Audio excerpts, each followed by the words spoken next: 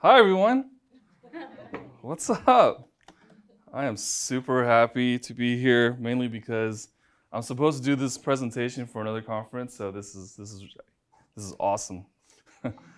But the other conference actually is for physicians. I'm really glad to make it for the general audience, because I know a lot of you here have gone through a lot of things. But we're going to talk about how to make the brain grow. So sounds good. So we'll talk about food, we're going to talk about habits, we'll talk about tactics, just because it rhymes, and I thought it was a cute title. But let's talk about the age of neurogenesis. That sounds super cool, right? Neurogenesis. Neuro is neurons or brain cells or nerve cells, and genesis is creation or birth, right? So it's really trying to create new nerve cells, and that's a really sexy approach, right? If we're talking about something that can help you regrow your brain, regrow your nerves, it's a big deal to learn about. And so the old thinking is that if your brain gets damaged, it can't be repaired, right? And so the old thinking is that you're born with a set of neurons, and these set of neurons, if it gets damaged throughout your lifetime, you can't grow it back. It just scars over. And then we had to protect what's left over. But the new thinking, even back in 2008, looking at mice model from the Buck Institute, is that you can actually grow back brain cells in these little mice with different tactics. And then we know now that it works in humans as well in 2012. In 2012, they found that the areas of the brain that's responsible for memory can actually grow back. It's called the hippocampus, right? The areas of the brain that respond to emotionality, which is the amygdala, can actually also grow, which is very interesting. It's not something that we've seen before in humans. And we know that the areas responsible for your personality, we call that the frontal lobe, can actually grow back and expand as well. And so we live in an environment where there's a lot of insults that we can take on. And these insults are things that can inhibit brain cells, but if you know what they are and minimize that in your environment, you can have a lot of success in growing back brain. So, I mean, if you look at what's going on right now, this is the brain in the public eye, right? You have New York Times bestsellers, you have David Perlmutter here with the book Brain Maker, you have Thomas O'Brien, You Can Fix Your Brain, that's a very recent release. And then the Broken Brain series, with Mark Hyman, that was January of last year. The 2019 Broken Brain 2 series has started as well. And so everyone's kind of saying very similar things. And even Houston, that's my friend Crystal. She's not here right now. Crystal this was yesterday, actually. She was on KPRC talking about foods that help grow your brain. And what are some things that can affect brain healing, okay? And so there are factors that you can control, and there are factors that you may not be able to control, all right? So I want to start with the right column because that's a shorter list. The factors you can't control are the genes that you were born with and other people to an extent, right? You think you can control other people, but you can't, right, in terms of habits. But the genetics part, actually, we're learning that may not be true. It may be something that you can control, and this is a study of epigenetics, which I'll get into in a little bit. And then there's factors that you can control. It's a very long list. Food, stress, exercises, environmental toxins, relationships, and how you deal with people, medications and sleep and timing of eating. You guys know what I mean by digital behavior? In the world of social media, we have a lot of stimulus at 11 p.m. at nighttime, that blue light, stopping our melatonin excretion.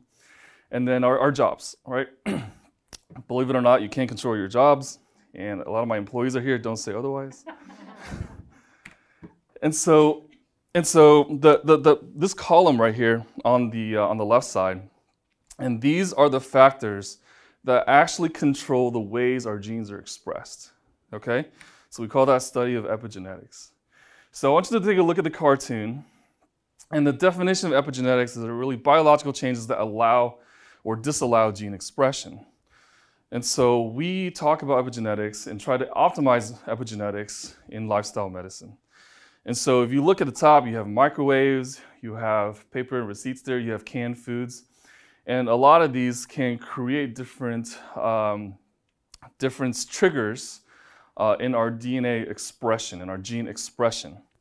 And so if you look at the cartoon at the bottom, so that double helix over here is the DNA, and there's a little stop sign, and there's actually molecular signals that tell our genes to produce protein or stop, and tell our DNAs to transcribe into RNA. And these are basically the language of how we express our genes. So we are born with our certain set of genes, but can we control at least in some part to figure out which genes do we really want to express and which genes we want to hold back? And this may sound complicated, but it's not.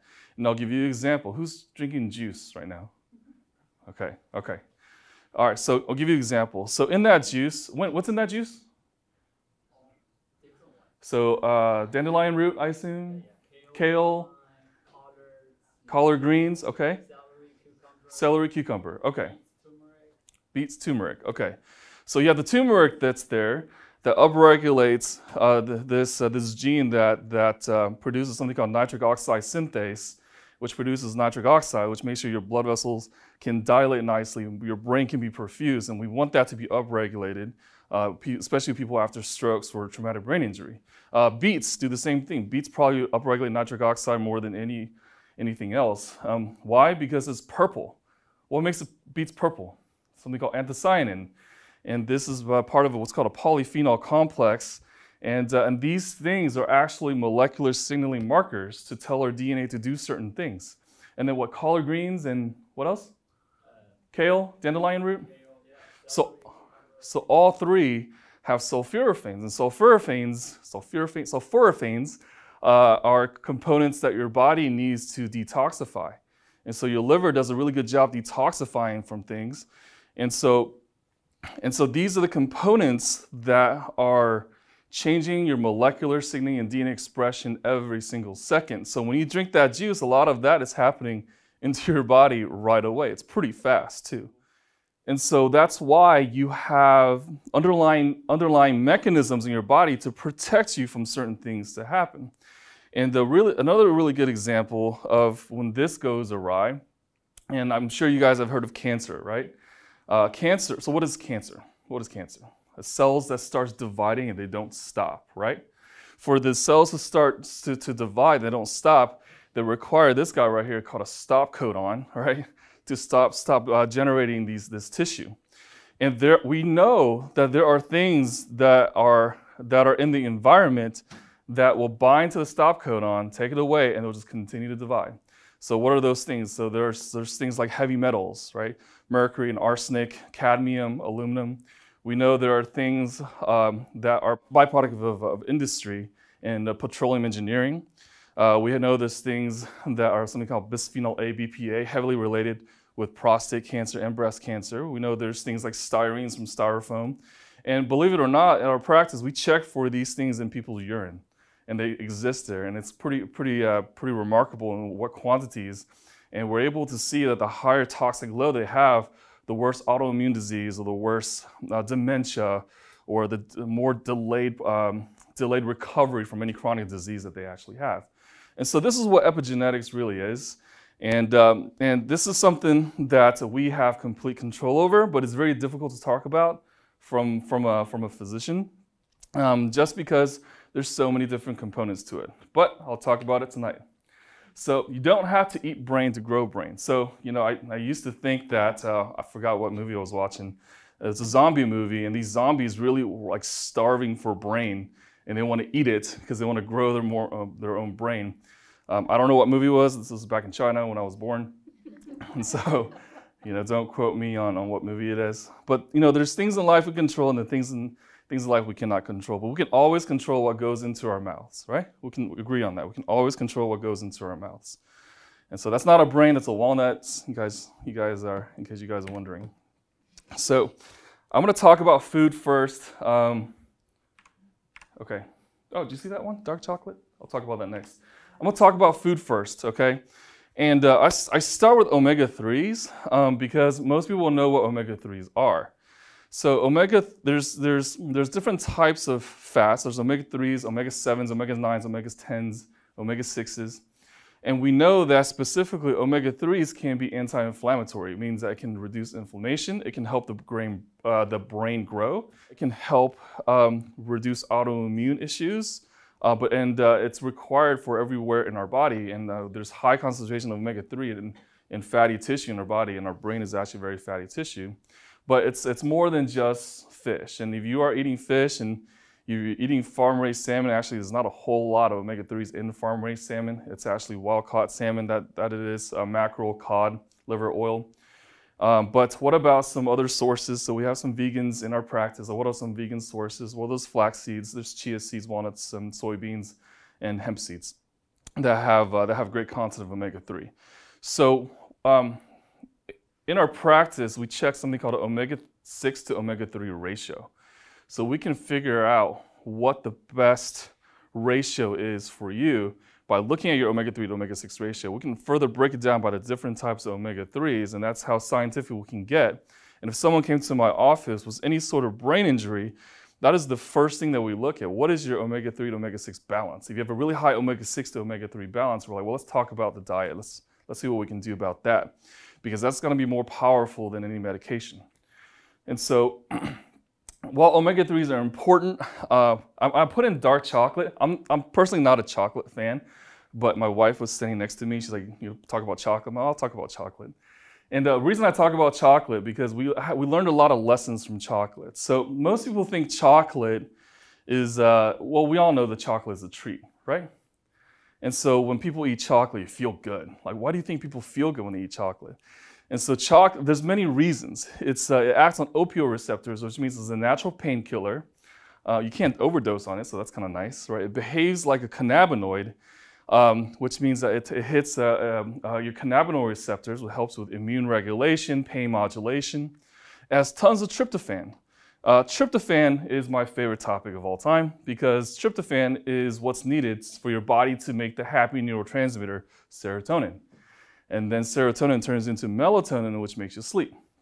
So people who have issues sleeping tend to have issues with depression and anxiety, right? And it's because of this tryptophan pathway is inhibited in one way or another. It could be from diet, it could be from external causes, it could be from environmental causes. But in dark chocolate, there's tons of tryptophan. So people feel good when they eat chocolate, right? They feel good.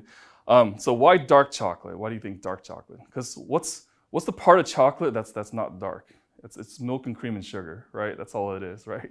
And so we like dark chocolate because there's a lot of cacao content, and it has its own good properties as well. So chocolate has been studied a lot, and in a lot of different cultures, chocolate is not sweet, right? You guys familiar with mole, right? Mole. In Mexican and Spanish cultures, there's different types of mole, and mole, when combined with bright colored peppers like cayenne pepper and some other peppers I can't pronounce, when they are combined, they're seen to have a synergistic effect in helping people heal the brain. Now, how does that work? And so it's because that type of chocolate is stimulating these receptors, helping that tryptophan, helping that brain starts the reconnection process at a very high level. And then you add in something that's brightly colored. That brightly colored substance, if it's cayenne, it's red, right? So that red is from another form of polyphenol called anthocyanin. And so that red mixed along with that chocolate, the deep dark chocolate cacao, those are colors that we want to consume in our body, but make sure it's not artificial like Skittles. Make sure that it exists in nature, right? And so what about coffee? What's the verdict on coffee these days? Joe loves coffee. So what's the verdict on coffee these days? So coffee is very controversial, and I'm going to get into why. And so we know that coffee can be abused, correct? Okay, but did you know that the abuse of coffee has nothing to do with the caffeine content? Did you guys know that? All right, so this is surprising for people, mainly because we know that caffeine can actually be beneficial, which is actually 2 slides over, okay. So we know that caffeine can actually be beneficial, but if we look at coffee as a whole, so what is coffee? Coffee comes from a plant, right? And in this plant, there's a bean. And in this bean, it's very similar chemical content to chocolate, actually, where you have a lot of polyphenols, antioxidants, and all these things that are really good for the brain, right? So what happens to coffee between the bean and then Sam's or Walmart or wherever you go? What happens in between? This is the process that makes coffee now so great. And if you ever get a headache from coffee, it's not the caffeine, it's the actual coffee. And because what we know is that coffee is one of the dirtiest things you can actually consume if it's not processed right, okay? And so there's tons of studies that are done on this, over 250 different brands of coffee. So coffee has a lot of byproducts of processing that are in it. Coffee, if you ever leave coffee beans out for about 2 hours, you see mold growing on it, right? Anybody done this? If anybody do fresh coffee beans and use it as a fertilizer, like we do, we'll save it. But about 2 hours later, you'll see mold growing on it like pretty fast. But that's good fertilizer for us, right? But it's not something we necessarily want in our bodies. So if you have coffee beans just kind of laying there, open, and my best example is looking at coffee beans that are, the freshly ground coffee beans that you get, right, in the stores. And they're just in this bucket, and you grind them, and you think you're doing yourself a favor. What happens is the longer they sit there, the more mold spores can get on there, the more oxidized it can get, and oxidation actually deteriorates the antioxidant properties of coffee. And so in my practice, we actually use this brand, Purity Coffee, because they're actually passionate, and they actually do third-party testing on the toxicity testing, mold testing, heavy metal testing on the different coffee components. So there's two brands that really do that I know of. One's Purity, the other one's Bulletproof Coffee. Those two brands are very passionate about clean coffee. And then it's not that when you buy it and then you bring it home, the last thing you want to do is leave it open out in the air, because I just told you it grows mold after a couple hours, right? And so you want to make sure you bring it to the house. And don't leave it out in like Amazon or anything like that on the outside. Bring it into the house, put it into an airtight container, and just stick it in the freezer. It actually works very well. So the brand matters, the packaging matters. On the back of this packaging is a one-way valve. Air can go out, no air can go in. When I brought this back from New York, it was checked in, and so it was not in a pressurized cabin because it was in the luggage compartment. So when I got it back from New York, it was all shrunken, and I can't pull it out. I was like, man, that thing works really well. But that's what you want with coffee, because coffee can be toxic once it's exposed to the air, and so can other things like flax seeds. So never buy pre-ground flax seeds, always grind it yourself. And when you buy coffee, make sure you know what brand to get. So, organic. Why does organic matter? Anybody know? Huh? Yeah, pesticides. And so we find pesticides in urine all the time. We do this thing called a glyphosate urine test, and we find organophosphates and pesticides in urine all the time. And that's definitely not good for the brain, because those are direct relationship with neurological damage and decreased brain healing. And so, but that's the skinny on coffee. Coffee is great if you get it from the right source. Plus, if you get it from a really good source, mold-free packaging, when you drink the coffee, you don't get a headache. You feel pretty lively, and it lasts for a very long time. Our patients in the waiting room love it, right? Yeah. Like, what do I buy this? It's delicious. Yeah, it's 2 seconds, it's gone. Green tea. So green tea is one of my favorite things, not only because I'm Chinese, but also because it has one of my favorite components for brain health, and it's EGCG, and I'm not going to pronounce it because I can't, but ECGC has been shown to protect the brain on many different levels. As antioxidants, it helps take away oxygen radicals, which really deteriorate the brain. It's a polyphenol, just like the coffee and chocolate I talked about. It also helps prevent brain death cells and a lot of dementia studies. Polyphenols actually also, I should say, it's in a lot of ischemic stroke studies as well, has been very beneficial. L-theanine. L-theanine is another one of my favorite components. So L-theanine is a component that helps neurotransmitter regulation. It helps us make this neurotransmitter that calms us down called GABA. And GABA is one of my favorite neurotransmitters because if we take some L-theanine, some polyphenols, it makes you feel pretty good. And it's got caffeine in it. But caffeine although stimulants in small doses, it actually helps with working memory. So they looked at the molecular model of mice and what happens when they take caffeine, and they found that through certain pathways, you can actually activate hippocampal cells, which are cells that help with working memory. So green tea, by the way, I should have a slide on this. Green tea should also not be exposed to the air, just like coffee. Make sure it's vacuum packaged from a good source. A lot of green tea from different areas of the world can be contaminated with arsenic and mercury. So you gotta be careful what sources you get. It's for the most part, it's quite good. All right, so talked about caffeine a lot, right? So these are actual journals. This was a doctor's slide, but I decided to leave it in here. So these are actually journals looking at caffeine as protective factors in different diseases. So caffeine protects against dementia, Alzheimer's disease, even decaffeinated coffee, which also has caffeine in it, but it's a small amount, prevents scopolamine-induced memory impairment in rats. These poor rats are given this thing called scopolamine-induced memory impairment. This is actually a reverse portion of it. Therapeutic levels of caffeine in Alzheimer's disease and other neurodegenerative disorders can be very beneficial. And most of the studies it's about a cup of coffee worth of caffeine. It's the 150 to 200 milligrams are looking at the protective studies.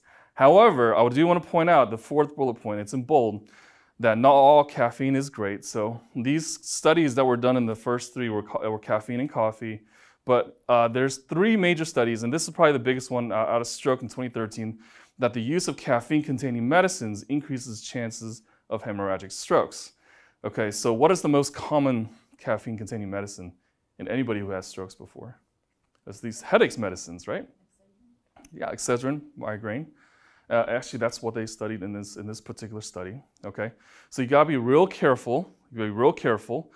People with a lot of neurologic damage can have chronic migraines, but if they're using high amounts of caffeine-containing medicines, in our practice, we try to taper them off. And the way we actually try to taper them off is load them up with that green tea, and load the EGCG in green tea. We load up with other different polyphenols to help mitigate that effect, to detox them. And we're actually pretty successful after that. And if they're drinking not such a great brand of coffee, then we kind of switch them to a non-toxic coffee that's third-party tested. Like I said, there's only two brands that I know of, which is Purity Coffee and Bulletproof Coffee. And they do remarkably well because no one wants to give up coffee, especially Jill. All right, so let's talk about berries, man. Berries are something that was new to me because I never really liked berries until I was 7 years old. Because I wasn't really exposed to them because I came to China when I was 7. And so berries are interesting. So there is a movement out there called the ketogenic diet, or keto, right? And keto is very anti-berries for a lot of people because we have people come into our office really saying that I really don't want to touch the berry component to it. But the berries are actually fantastic. They have anthocyanin, and I mentioned this earlier when I talked about beets as well. It gives it this rich blue color. It could be purple, it could be fuchsia, deep red and cherry, the purple and pomegranate. And these are natural components in nature that we consume to help detox the body and to help protect the brain cells. But we will also want to make sure that we want to buy organic. So why organic? Once again, you want to decrease the amount of pesticides coming in. And these pesticides, a lot of them really negate the beneficial effect of these dark colored berries. And so I don't think it's a surprise that plants are good for you in general. And so we have people eat a lot of plants for different conditions and disease states. But especially in talking about the brain, we require our patients to eat, we say 9 to 11, but I write 9 to 13 just because that was done on the previous study. 9 to 13 servings of plant foods every day. A French fry is not a plant, so we'll have to make sure that they understand that.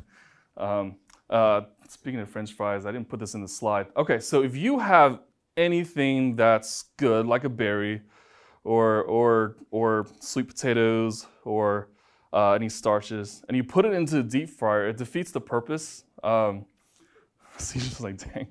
It defeats the purpose of the beneficial effect of the food. Why is that? So the reason is multifold. One, when high temperature is placed upon a carbohydrate, there are different chemical properties that can happen to it. Number two, it depends on the oil that you're frying in. Most of the prepackaged foods in the U.S. is fried in soybean oil or vegetable oil. In actuality, there's no difference between soybean oil and vegetable oil. It depends on how they label it. Vegetable oil is 97% soybean oil. The problem with the soybean oil is that we know that the source of most soybeans in America, not in the world, but in America, comes from a very particular strain that was engineered to grow very fast and resist pesticides, okay? And so that type of soy can have some detrimental responses. But when they make an oil out of it, and if you fry it into the soybean oil, what happens is the oil gets packaged, and they all are packaged in clear containers, right? Right. So if they're packaged in clear containers, sunlight hits it, it oxidizes the whole thing, which means now you have a rancid oil. And they've done studies where they show that most oils that are in large supermarkets are oxidized because they're actually in clear containers. And these oxidation creates tons of oxygen radicals, and these radicals can start damaging these brain cells. And so how do we combat that? The dark color and berries I told you about, the good quality plants. And so that's why we really like promoting plants in our practice.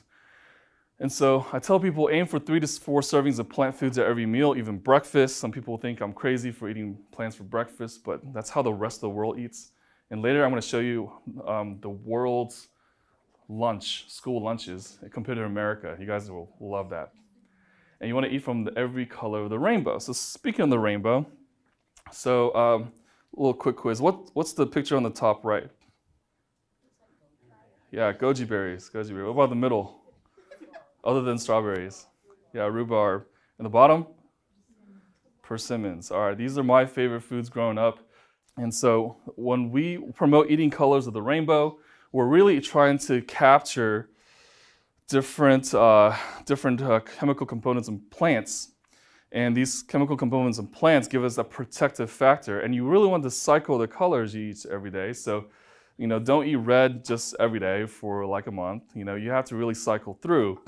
I like red and deep purples and everything like that, just because that, once again, the anthocyanin has been the most studied to have the best benefit.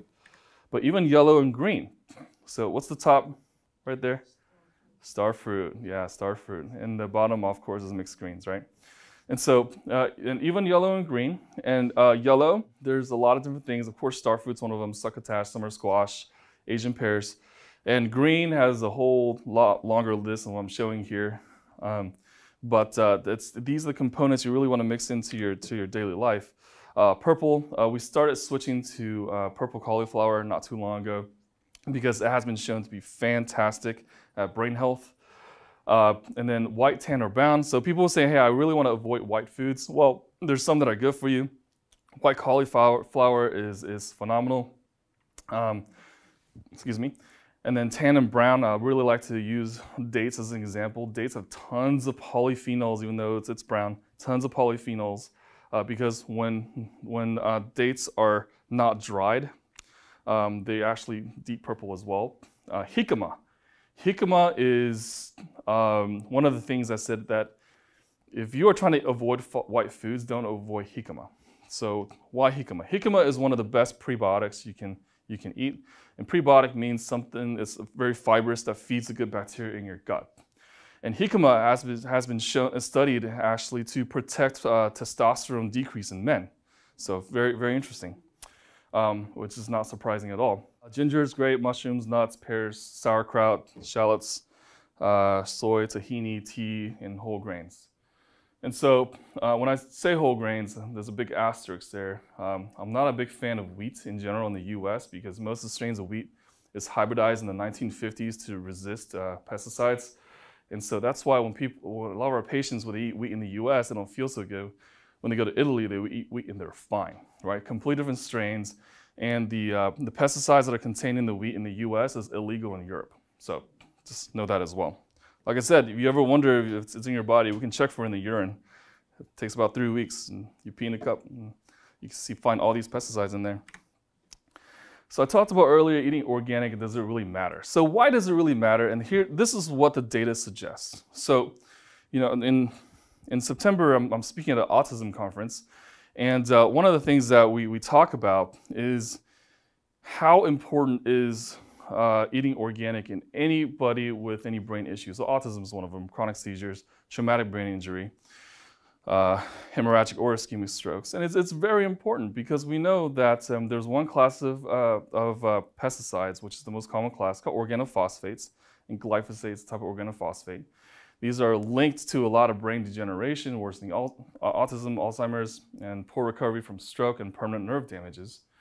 And everyone tries to have a safe level. And what's interesting in the U.S. is,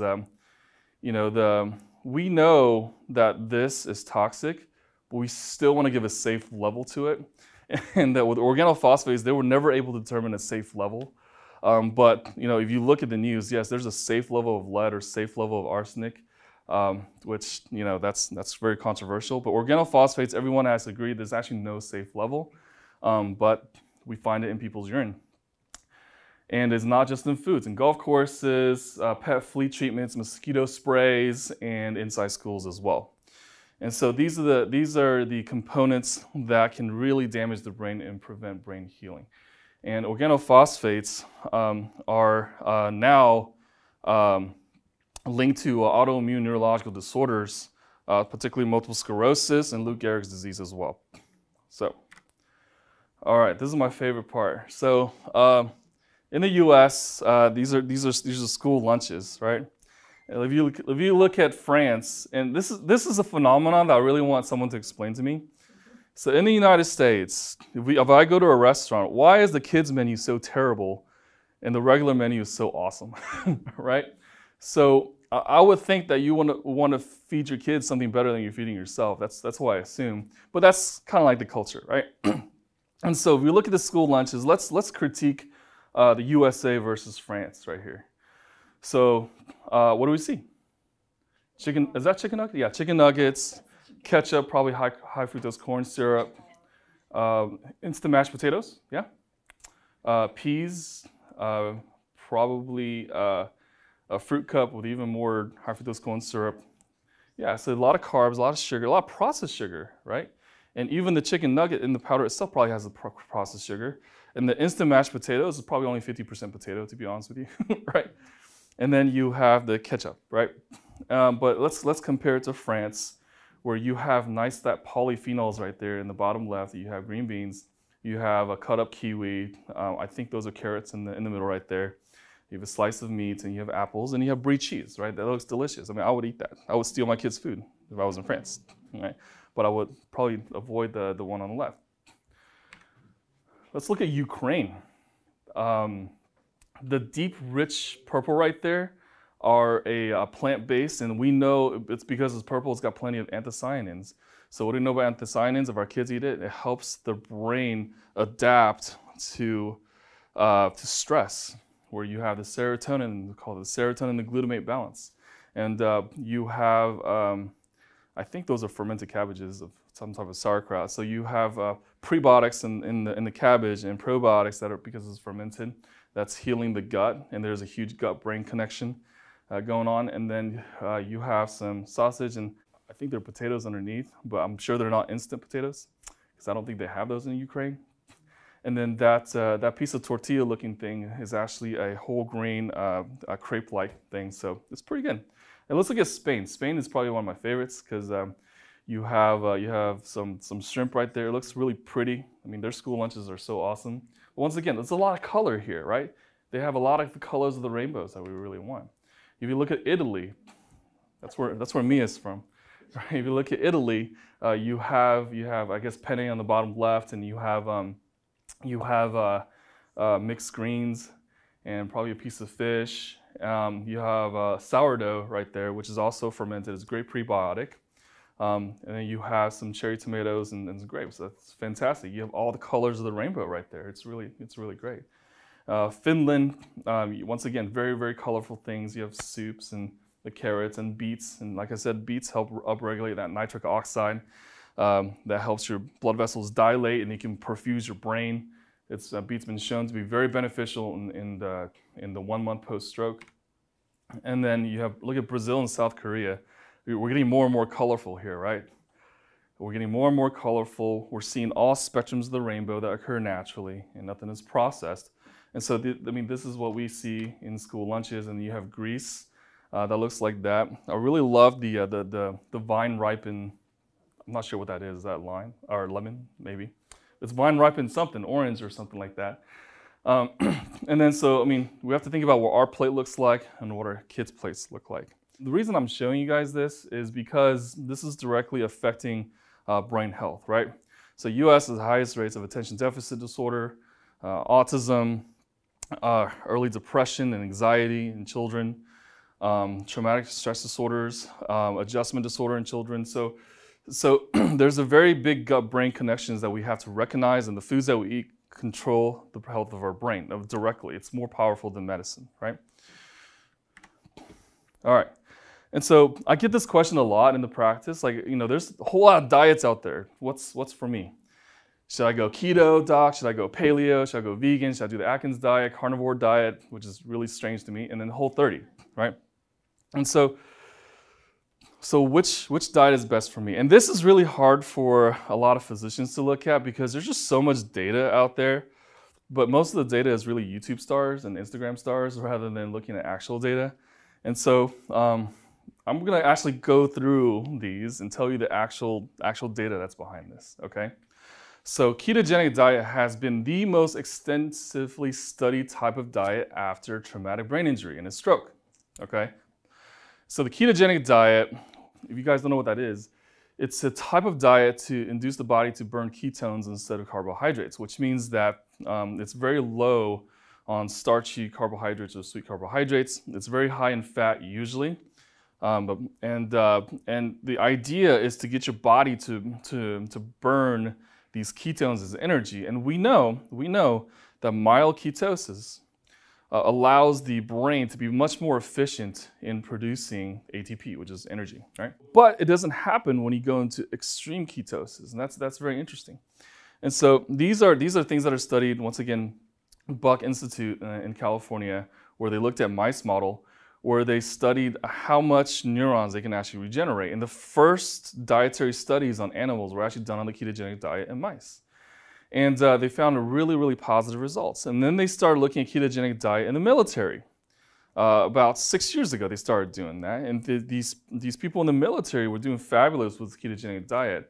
They actually had blood markers that improved, the performance improved as well.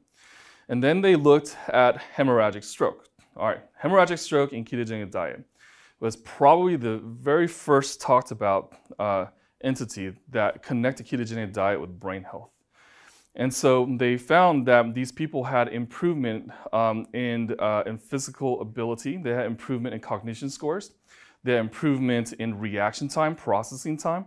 And so what they really got out of that is that the longer people are in ketogenic diet, the more benefit that they get. And they took the study out to about three months, actually, is the longest study that was done on this. And so the ketogenic diet is good, but most people do keto wrong, right? And I would say, gosh, 90%. Amy, 90% do keto? Everyone? Unless they're supervised. Yeah, so we like to do something called supervised keto. So ketogenic diet, so if you actually look up ketogenic diet, the first thing that you're gonna see on Pinterest is bacon, all right? So bacon should never be part of the ketogenic diet. Bacon actually can throw you out of ketosis because when protein is cooked in high fats, it turns into something called advanced glycation end products, which behaves just like sugar, but it's not sugar. You can't use it as energy, and it stimulates insulin to be excreted, and it progresses towards diabetes 10 times faster than regular sugar, okay? So I don't promote bacon. I don't promote any sort of high temperature cooked fats. And then the second thing that you looked at the ketogenic diet is some sort of heavy cream or sour cream or something like that, right? So there's a whole ton of dairy that's in there. 40% of the people in the population can't handle dairy. 60% of the population with irritable bowel syndrome can't handle beta-casein, which is a protein that's found in dairy that has nothing to do with lactose intolerance. And this actually creates a whole lot of inflammation. So a lot of people come to us with a ketogenic diet, say it's not working. We switch it up a little bit, get rid of the high temperature cooked meats, get rid of the dairy, and throw in a ton of vegetables.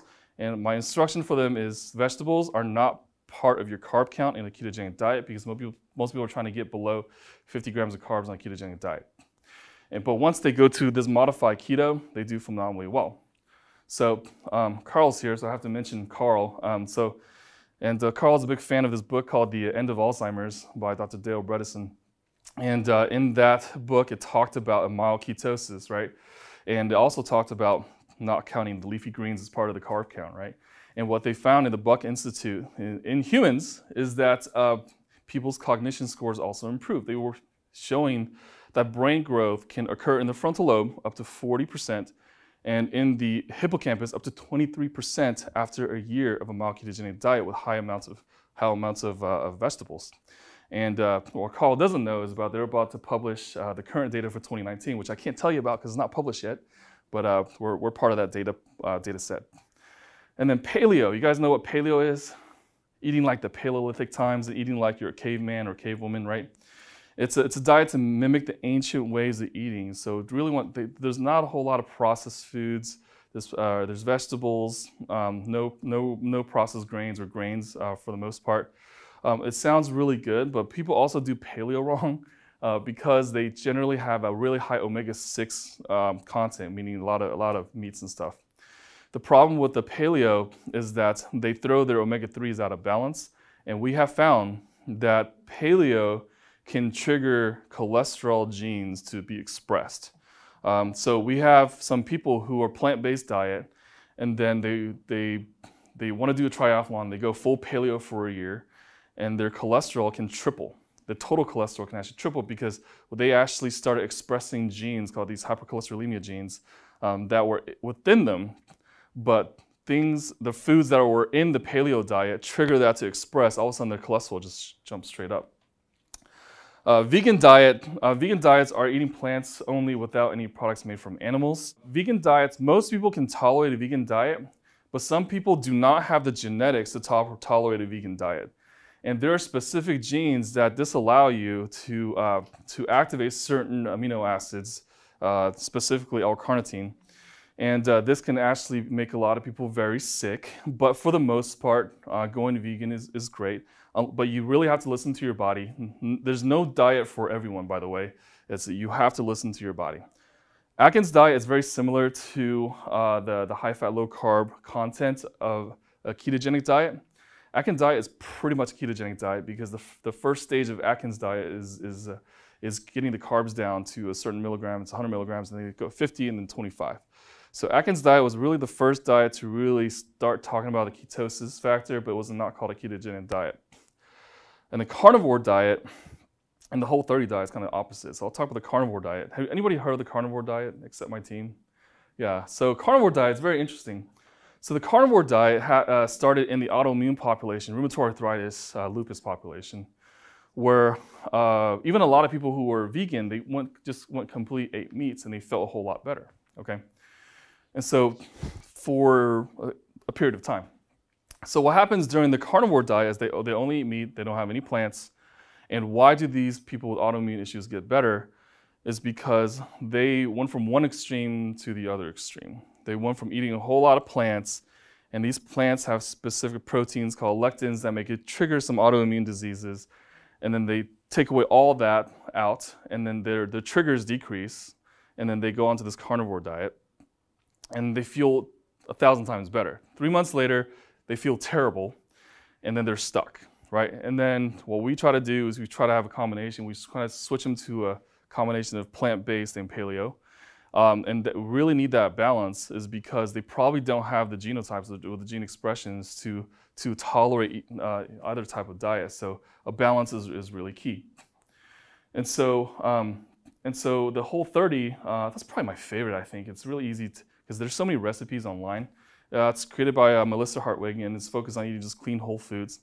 It's very paleo, but at the same time, it's very plant-based as well. And so, about the diets, which diet is best for me? I probably would just avoid the carnivore diet, but if you want to try some of these other ones, it really depends on how you feel. My favorite one's probably Whole30 and the mild ketogenic diet. And so, in terms of data, after stroke, after hemorrhages, after traumatic brain injury, the only data that we have that shows a significant improvement is a mild ketogenic diet.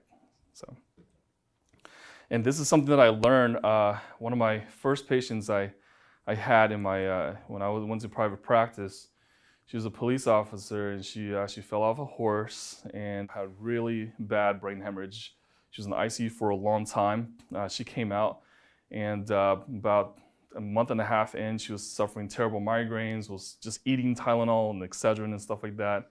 And so after I advised her to go ketogenic, within about a week, she got off all her medicines. She felt a whole lot better. And she actually stayed ketogenic for a year and a half and did really well. And so that's where I got real passionate about just the dietary side of medicine and brain health. But that was back in 2013. Okay, what about fasting techniques? Okay. Are there fasting techniques that help the brain grow? And the answer is yes. And not all of these help the brain grow, by the way. I'll start with my favorite one, which is actually the last one on the list, called the circadian rhythm diet. The circadian rhythm diet is how people normally eat.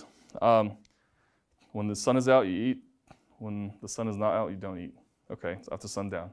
And so eating only when there's sunlight outside. And the reason for this is because of this the circadian rhythm right here. Okay, so the circadian rhythm we know has to do with sleep and wakefulness response, right? And there's two hormones that are opposite of each other. So in the morning time, you have a surge of cortisol, which is your stress hormone, which allows you to function. And that cortisol, over time, it kind of drops down a little in the afternoon. And then towards sundown, the minute that there's sundown, your melatonin starts to rise. So what inhibits this melatonin curve that's right here are, looking at cell phones and iPads and TV late at night, TV in the bedroom. It actually inhibits that curve, so your circadian rhythm is off. But did you know that eating also deteriorates that curve? So what we have a lot of people do is actually eating only when there's daylight outside, and then all of a sudden the hormone levels are normal without taking any drugs or supplements or anything like that within about a week, and they feel a whole lot better. And it's because when you put food into the stomach, it starts a digestive process and an entire cascade to deteriorate from melatonin excretion. And so melatonin has been shown, by taking melatonin at nighttime, it has been shown to improve recovery from stroke and memory and everything like that. And not only that, melatonin, and this is fascinating to me because I didn't know this till a couple years ago, melatonin can help you prevent acid reflux. So how does that work? Why does melatonin help you prevent acid reflux? And the reason is melatonin is your nighttime hormone, right? When it goes up, the last thing you want to do is excrete stomach acid for digestion, right? And so when the melatonin goes up, you have a sphincter right here called the lower esophageal sphincter that tightens up. It prevents the acid reflux. And so we sometimes use melatonin therapy for acid reflux, but it's part of a natural physiological response. But what happens if you switch that person to a circadian rhythm diet when they stop eating after sundown? That response happens naturally. So what happens if you tell them to stop looking at your iPad or iPhone, or turn your iPhone to night mode, where the color temperature is actually much more on the red side rather than blue, because blue inhibits the melatonin release, and that becomes better as well.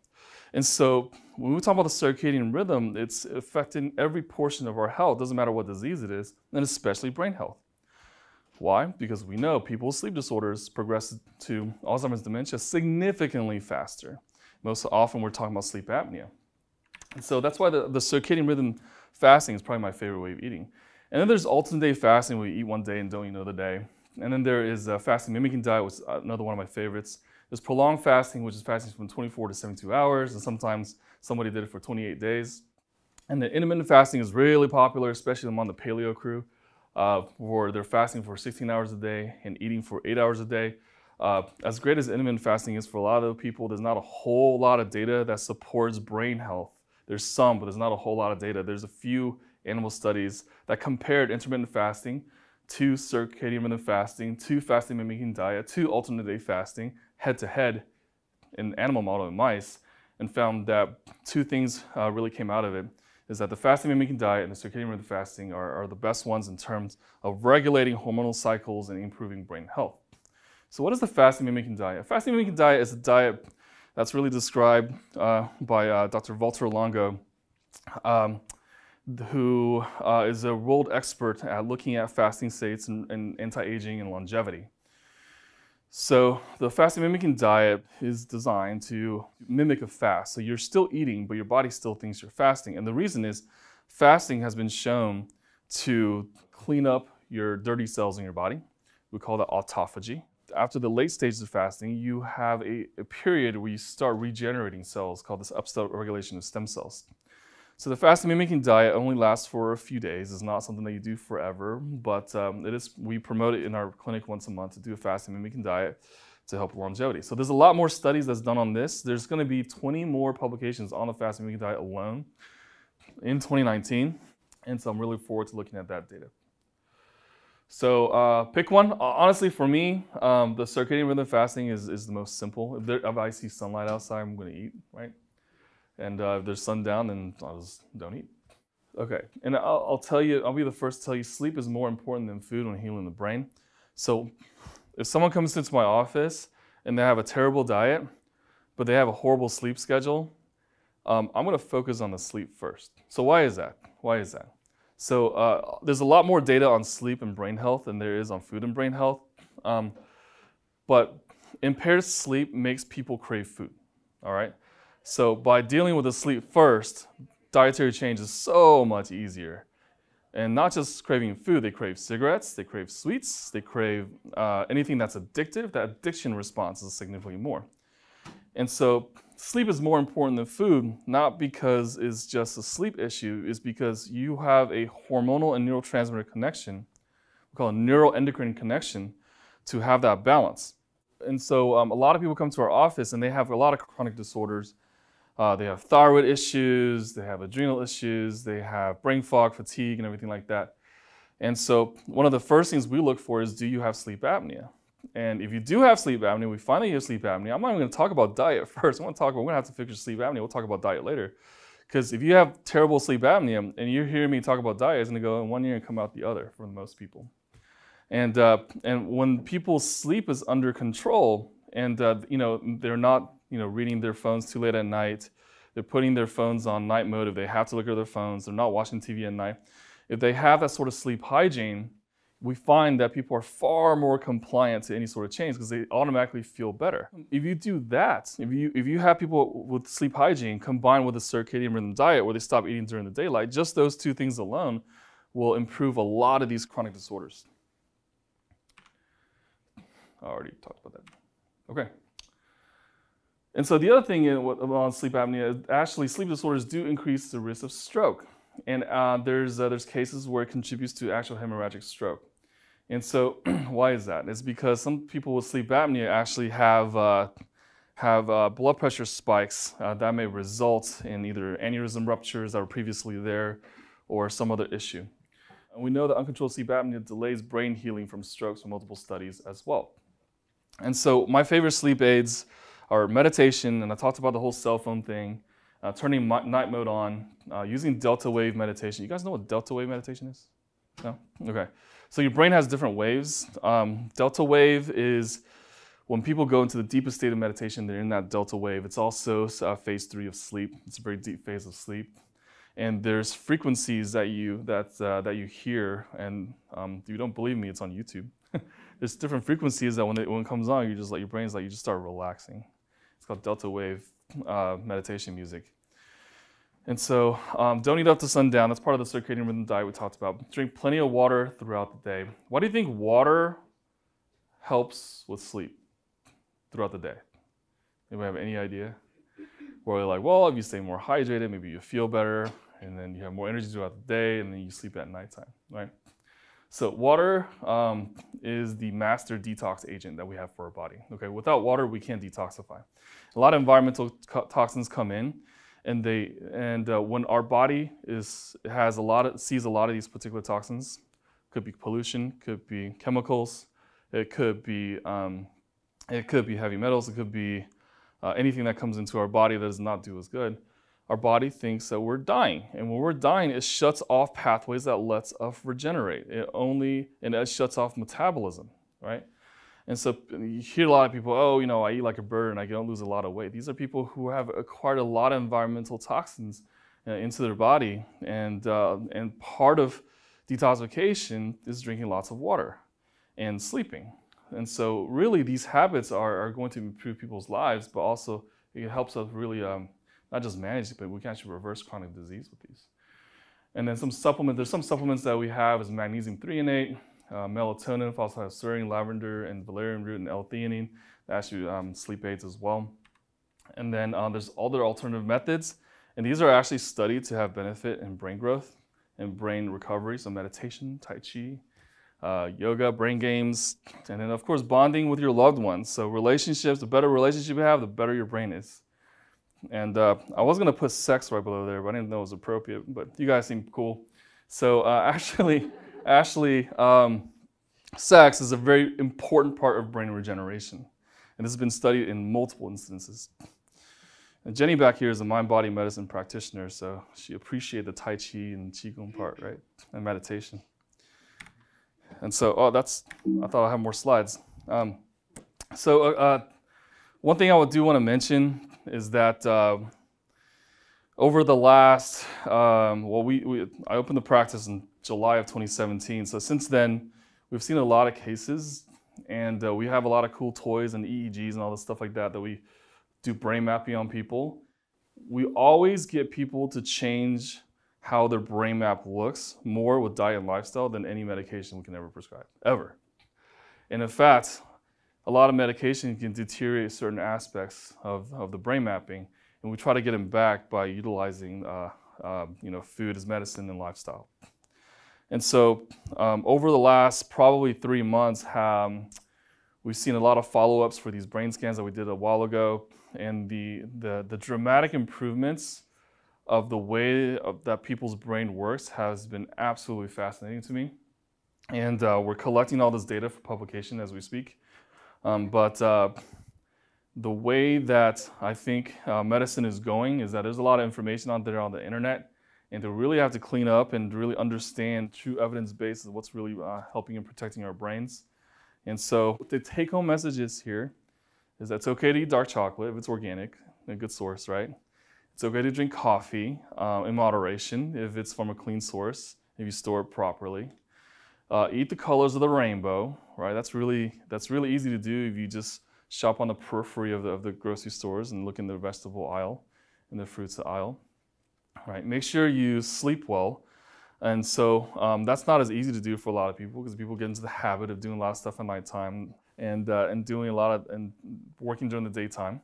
And then also making sure that you have a good relationship with the people that are around you and do not delay on that. That relationship aspect affects your sleep, the food that you eat, right? You ever hear people say, oh, you make me eat too much chocolate, you stress me out, right? Affects your demeanor, affects everything around you.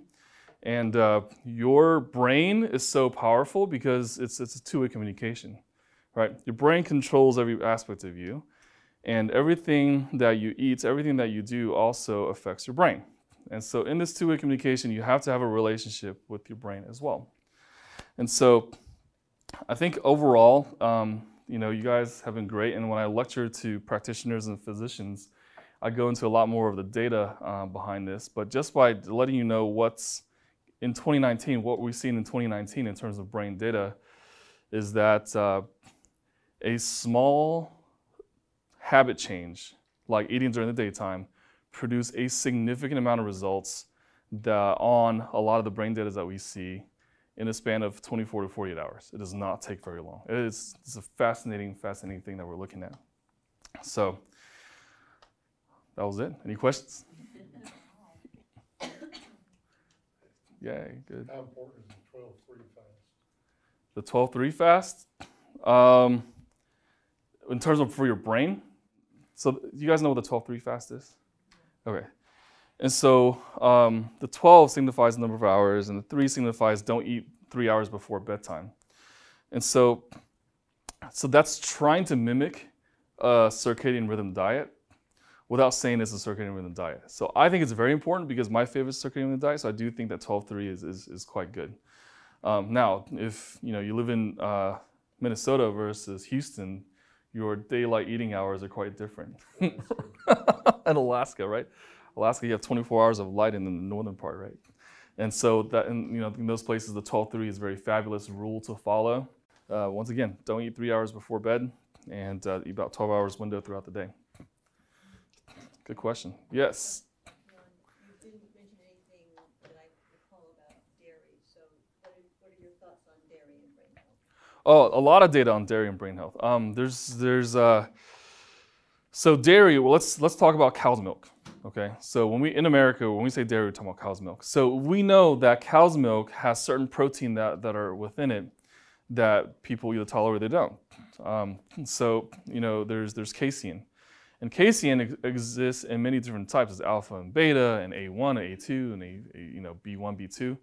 And so we know that A1 casein and beta casein has issues with digestion that deplete the phosphorylation of tryptophan, which means that you have a hard time making serotonin, absorbing serotonin, or 5-HTP, which turns into serotonin, and that activates your brain. So we know that gut-brain connection is right there, but that doesn't happen with everyone. And so when people do come in and they eat like ketogenic diet, we take them off of gluten and dairy as the one and two. Gluten, dairy, and sugar are the most important portion because those are the biggest culprits in affecting the gut-brain connection. So you guys heard of A2 milk, right? No? You go into the grocery store, now you see big things called A2 milk. A2 milk is actually okay. There's been, it's specifically A2 milk. It's talking about the A2 subchain of casein. And so the A2 milk could be beneficial. And there's actually cows that only produce A2 milk, and a lot of people are getting into. So I think if you want to switch out your milk, switch to A2 milk because it tastes exactly the same. And it's just as versatile as any other milk as well. There is, the other component of dairy is lactose. So people who are lactose intolerant just shouldn't drink milk in general, right? So lactose and casein are two different things. Casein is a protein, lactose is a sugar. And people who are lactose intolerant, get diarrhea, but that diarrhea also causes gut bacteria to be altered very differently. And so I don't recommend that for anyone who's dairy intolerant. But people have to understand that, yes, I drink milk, I feel good, and I'm not, pooping, I'm not having diarrhea. It doesn't mean that you're not intolerant to the casein that's in milk. It just means that you're okay with the lactose that's in there. And people develop lactose intolerance. The average age of lactose intolerance onset is between 25 to 29 years old. So that was studied in the Asian population. So I should say Asian people is about 29 years old that develop lactose intolerance.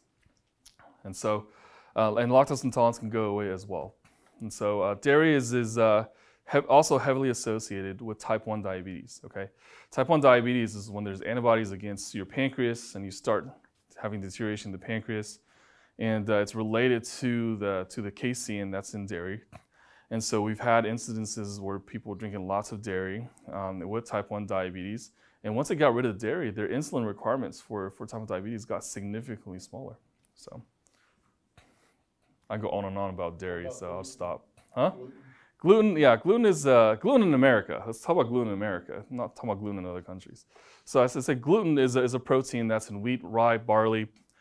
But the gluten that is in America, the gluten at the end of the gluten molecule is this side chain called FODMAPs, okay, fermentable oligo monosaccharides, FODMAPs, okay. And so these sugar side chains can actually can adhere to organophosphates and pesticides and stuff like that, and that can create an issue. And so FODMAPs have been studied with people with Crohn's disease, ulcerative colitis, and a lot of gastroenterologists put them on a low FODMAPs diet. And so the gluten molecule itself, you can also react to. And so there's a whole component and subunits of gluten. There's the gluten molecule, which is broken down into alpha, beta, gamma subunits. There's casomorphine and casomorphone that attaches to that as well, which is actually in dairy. So dairy and gluten together conglomerate creates more inflammation than one separately alone. You can have low molecular weight glutenine, which is another subunit of gluten. So people can actually react to that, and we actually have tests to look for antibodies to test into this, which can predict gluten sensitivity. And so, but we don't really find an issue in other parts of the country, and I really think is because they're not exposed to pesticides like we are. And so decreased toxic load means increased tolerance, right? And so, gluten has been in public to be a very big enemy, but really it's because of the other components that come with it. So what happens if someone goes gluten-free? If someone goes gluten-free, they stop eating bread, okay? Carl, you remember Wonder Bread, right? Okay. You know what Wonder Bread is made from? It's made from bleached wheat. And so they literally put chemicals to the wheat grains, and so the bread becomes real cakey. And so, by the way, if it's normal bread, bread is not supposed to be cakey. That doesn't exist in nature like that. So if you know what Ezekiel bread is, it breaks apart. That's what normal bread is supposed to be like. So the cakey type of bread is actually stemmed, back, I think it was in the 1940s, World War II era, where Wonder Bread was really popular because at that time America was in a state of famine, right? And so cereal and Wonder Bread were like two awesome things at that time that people can get really cheap calories for, and they have a long shelf life because it's bleached grains. So, if you ask me more questions, I'm going to be here longer. So. If it says gluten-free, does that mean it's good? Because now they say Cheerios are gluten-free. Okay. Cheerios technically are not gluten-free. Cheerios actually have one of the highest pesticide contents in cereal. So I don't know if you guys know that. So yes, it says gluten-free, but not necessarily just totally gluten-free. There's a limit that you don't surpass to call it gluten-free. And I'll give you an example. Whipped cream says 0 trans fat, okay, because it's 99% air and 1% trans fat, okay? And so, I'm not talking about whipped cream, but Cool Whip is what I'm talking about, Cool Whip. So squirt that thing on, yeah, 0% trans fat, the rest of you're eating is air, right? It didn't meet that threshold to call it a trans fat. And so you're talking about, Cheerios, we know, this has been tested on multiple occasions. It's got some pesticides in there. My girls, my 3 and 5-year-old, almost 5-year-old, really like some of the small batch organic O's. It's actually not made from processed grains, so it's one thing that they really like to do. And those don't, they're third-party tested. They don't contain glyphosate, which is the organophosphate pesticide. There's also gluten-free junk. A lot of gluten-free breads that are real cakey, it tastes delicious. They may be made with other grains that are just as toxic, but they also are worse on your blood sugar. So you really got to be careful about that as well. So is it still everything in moderation as far as like you're following hemorrhagic stroke? Yeah, it's all about a balance. You're absolutely right. So, and the thing is, like, when people talk about diets, it's like, well, what's the best diet for me? And my response back is, well, what are your goals in life? Do you want to run a triathlon, or you just want to live longer and be prosperous, as we say in Chinese, Or is it that you have an autoimmune condition, or you have a lot of chronic pain, or you've had a stroke, you want to regenerate your brain? Like, what is your goal in terms of diet, right? Diet, by definition, is temporary, right? So I treat it like a temporary thing. So it's like, where do you want to be? Do we want to eat a certain diet till this certain point? We do some blood work, get your inflammatory markers down, do a brain mapping, see if that improves, right? And then where do you want to go after that? It's always a staging when it comes to diet. But overall, just in a healthy population, just keep it balanced, absolutely. And the colors of the rainbow is just such an important thing. Minus Skittles. Yeah. In moderation. Anybody else? Cool, people are hungry, we want to go, so. Thanks a lot, everyone. Appreciate it.